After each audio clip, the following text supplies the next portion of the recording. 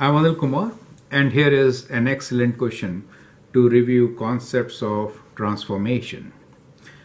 The question here is, consider the function y equals to e to the power of x. Find the equation of the graph that results from the reflection about the line y equals to 2. Second question related to the same function is, find the equation of the graph that results from reflection about the line x equals to 3. So that's the question for you. You can pause the video, answer the question, and then look into my suggestions. So we have basically two questions here, and both are related to one function, which is e to the power of x, right? So we'll sketch these graphs and then try to understand how to solve such a question. So the function given to us is e to the power of x. So let me first sketch e to the power of x, which is going to look like this, right? So e to the power of x. So that is the function which we're talking about, okay. So this is e to the power of x, okay. Now, part A of the question is, find the equation of the graph that results from reflection about the line y equals to 2. Now, what is that line y equals to 2? Line y equals to 2 will be a horizontal line, correct? This line. This line is y equals to 2, right? Now, we need to reflect this graph on this line y equals to 2, correct? So it's like a mirror image.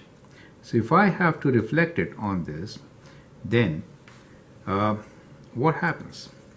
Well, let's take some values on this function. It is a very rough sketch, but fairly accurate to understand the concept.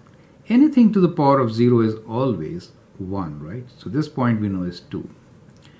Now, and this is x equals to, x is all real numbers, so there's no restriction on domain. Y equals to 0 is this blue line. That is a horizontal asymptote. Now, when I reflect at about the line, which is y equals to 2, this asymptote will actually be also reflected, and it will be at 2 away, right? So it will be at 4, correct? So let me draw this horizontal asymptote now for this graph. So what I will have here is this portion will be approaching this side, correct?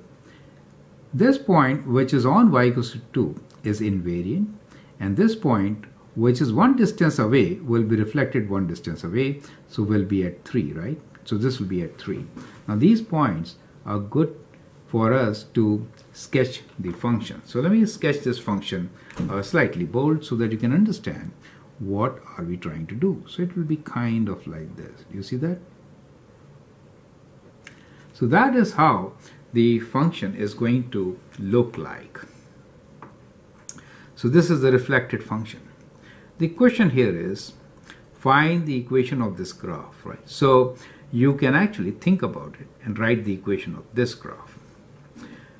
I'll meanwhile continue with the second part of this question. So I haven't really given you the answer, but I've shown you how it should look like. Now here, part B is, find the equation of the graph that results from reflection about the line x equals to 3. So let's go back to this. Let's say this is 1 for us, right? Now, what is E? E is how much? Let's look into the value of E as such, right? So E is equal to 2.718, right? So E is equals to 2.718. So if x is 1, then it is 2.718, right? So it is like, let's say this is 1, this is 2, and this is 3. So this is the value of E, right? When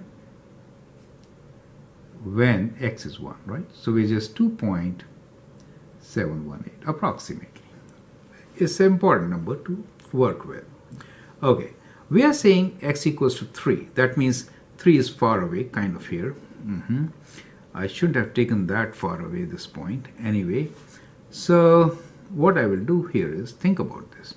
then we have kind of a break here. Okay, since I don't really have space, so I'll draw x equals to 3, a line here.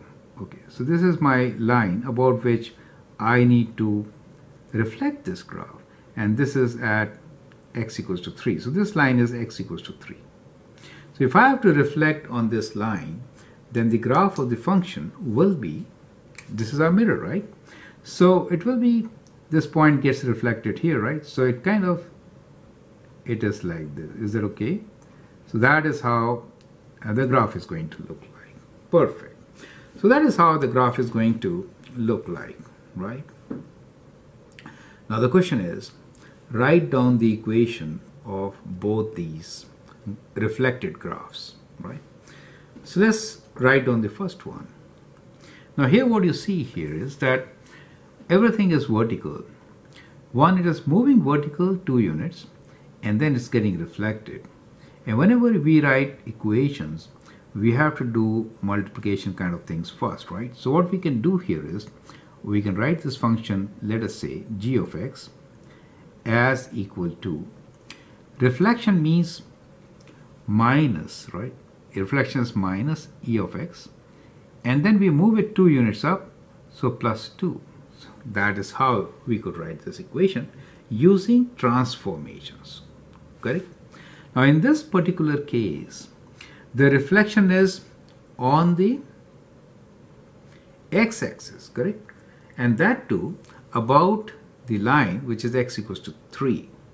So that means if we would have reflected it this place, let us say, in that case we are translating it right by 3 units, and therefore the equation of this should be, let's say h of x equals to e to the power of minus, now since we are moving right, it is to 3 units, we'll write x minus 3. Do you see that?